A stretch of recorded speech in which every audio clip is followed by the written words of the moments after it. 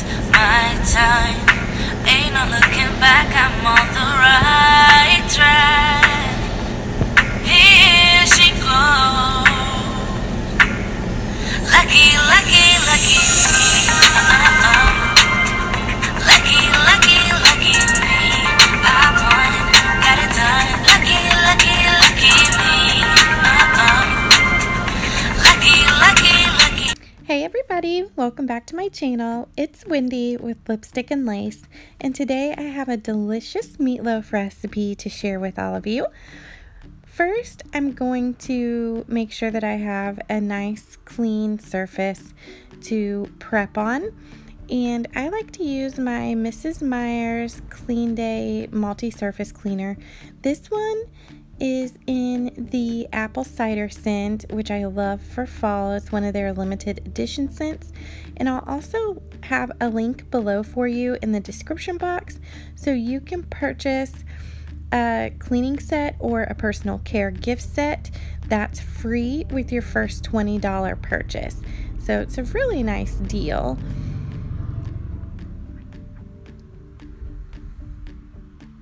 Just getting our surface all cleaned here so I can prep our dinner. It looks nice and clean. What we need for the meatloaf is 1 pound of ground beef, 1 onion,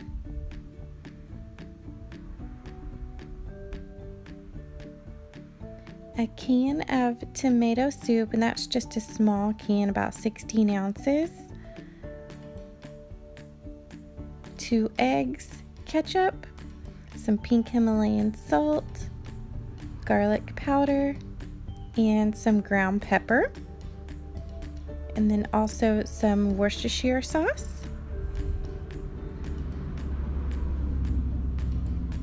And we're going to use a cup of oats. And then the sides for this meal, we're going to have some baked potatoes. I am going to cook those in the Instant Pot, and some roasted Brussels sprouts with garlic powder.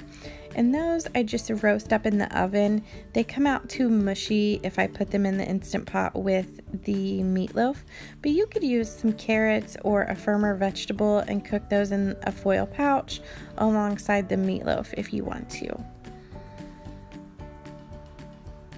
So I'm gonna add in just a cup of water to the bottom of the Instant Pot and add my potatoes in there, and then just put the trivet on top of the potatoes. That way I can set my foil pouch with the meatloaf in it on top of the trivet to cook.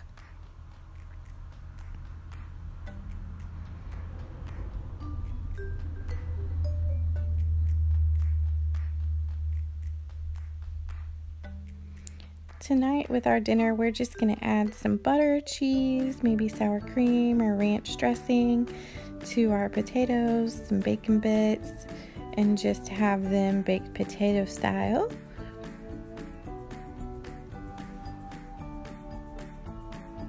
And to start out, I like to make the topping that goes on top of the meatloaf, and then I just set that aside.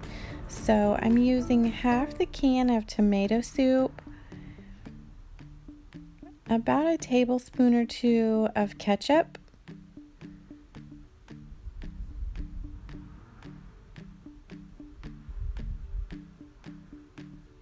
a tablespoon of Worcestershire sauce,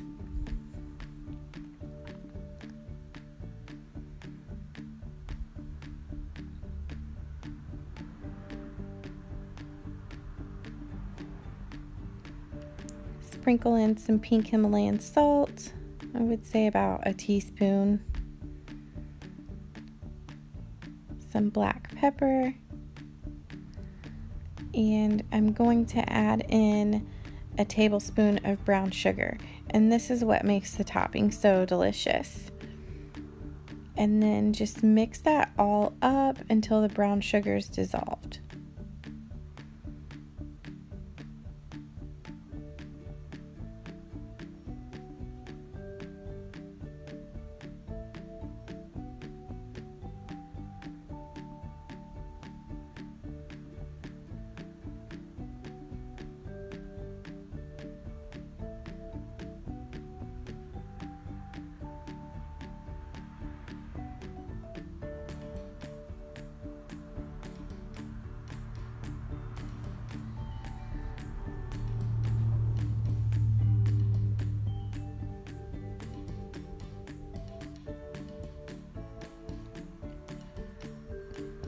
Once I get that all mixed up, I just put it in the refrigerator until I need it for the topping. So now we're going to mix up our meatloaf. I have 1 pound of ground beef.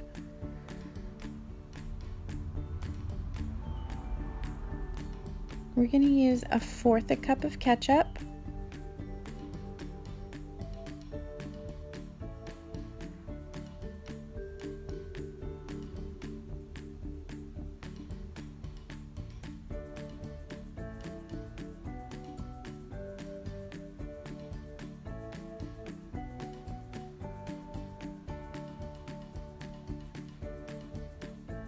A tablespoon of Worcestershire sauce.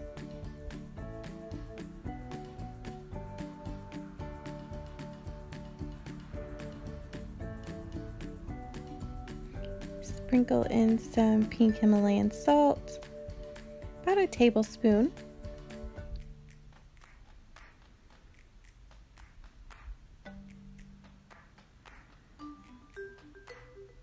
About a tablespoon of garlic powder.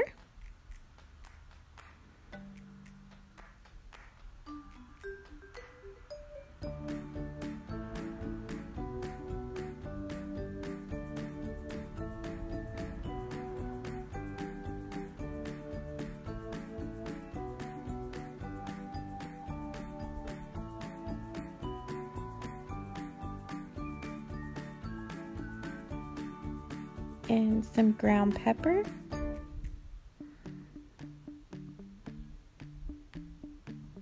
And then the rest of our tomato soup that we had left, so it's about a 1/2 can.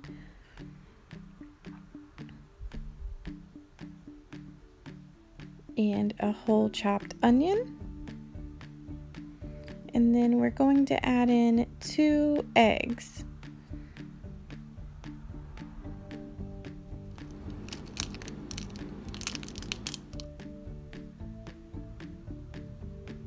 And then we'll just mix this meatloaf.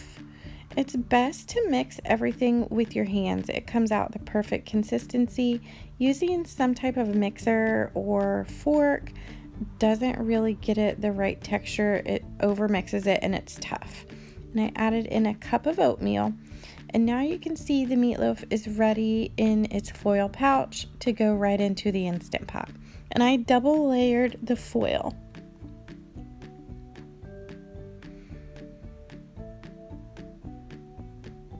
I'll also have the recipe for this linked below in the description box, along with the Mrs Meyers Clean Day product link, and then there will be a link for your free set of facial products also if you're interested in that.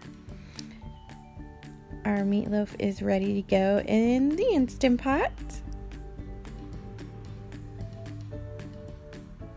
So we're just gonna get the lid and get that secured onto the pot, and make sure that the nozzle is turned over to venting, or turned over to sealing. Sorry, we want it on sealing, not venting.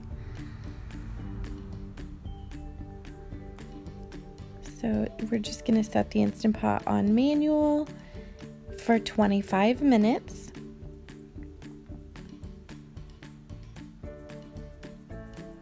As your Instant Pot comes up to pressure, it'll switch from this timer to on.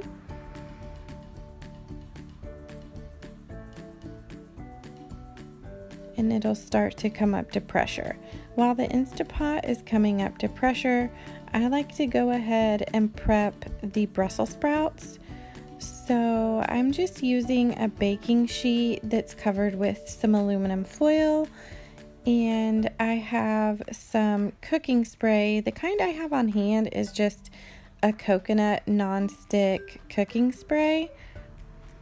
So I'm just gonna spray that onto the foil.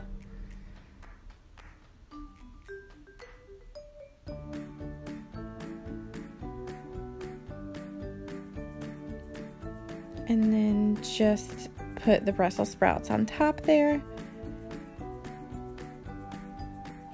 And I like to sprinkle them with some of the garlic powder and some salt. and then just make sure they're in a nice even layer on your baking sheet.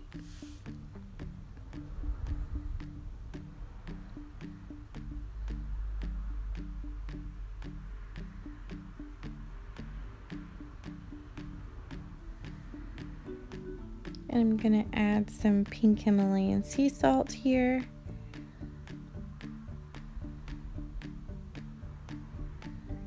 I just kind of eyeball these. I would say maybe it's about a teaspoon to a tablespoon of salt and garlic powder.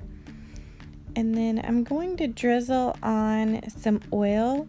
I prefer the extra virgin olive oil for roasting vegetables in the oven. It just gives it a nice flavor and they roast up nice. So we're just gonna drizzle on some oil, and then I just mix that in and make sure all the vegetables are coated. You could do this in a Ziploc bag and just shake them all around if you want to. I just kind of mix them around with my hand and then wash my hands once I'm finished. And then I'm gonna set the oven on 300 and roast these while the meatloaf is cooking in the Instant Pot. So about 25 minutes on 300 degrees.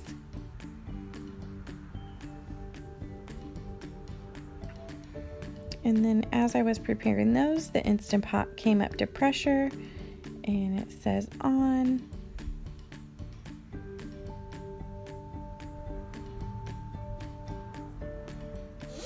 It's normal for some steam and some sputtering to come out of the Instant Pot until the pin drops. And then once the pin drops, it doesn't make any noise or anything until you go to quick pressure release at the end. So once it's all the way to pressure, the timer starts counting down. Sorry, we live on a busy highway. We have a little farmhouse and our dogs are barking at the traffic driving by. And if you can hear any of the traffic, I'm sorry. It's just a really busy area. So the Instant Pot is finished and I turned it to venting to finish letting the steam out. And now it's time to take our meatloaf out.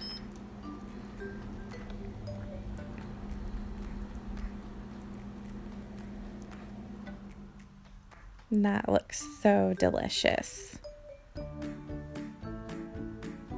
So I'm just gonna pull the meatloaf out of the Instant Pot. I'm gonna use the same sheet that I cooked the Brussels sprouts on just to pop the meatloaf in the oven.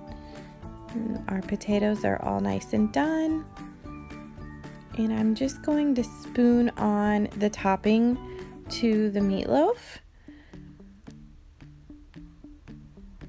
And just try to get it as evenly coated as possible.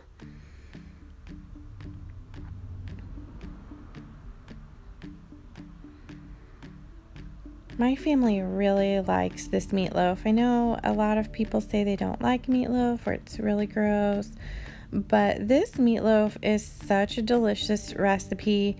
My husband always says that there's not any meatloaf that anyone else has made or that you can get from a restaurant or buffet that is as good as this meatloaf. He just loves it, and so does the kids.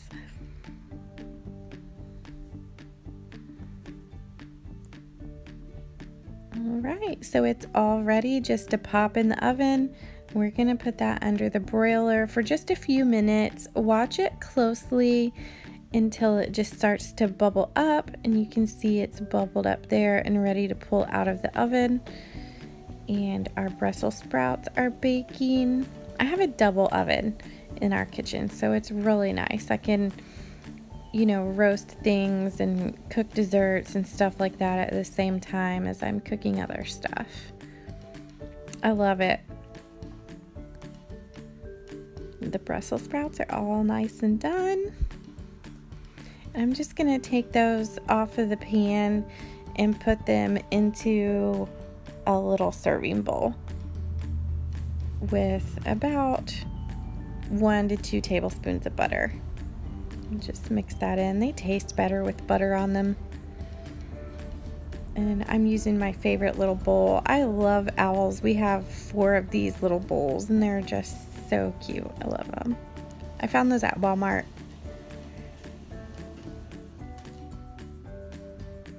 So our Brussels sprouts and our meatloaf are all done. Just gonna make a dinner plate up so you guys can see the finished result.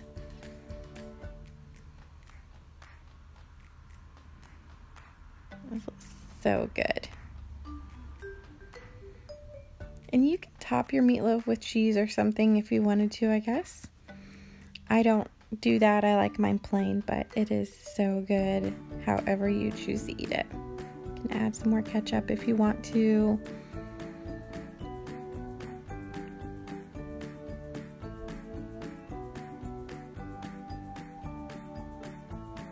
So I really hope that this gives you some inspiration on a different meal idea for you and your family. Thank you so much for watching my channel. Please hit that subscribe button on the way out. Bye!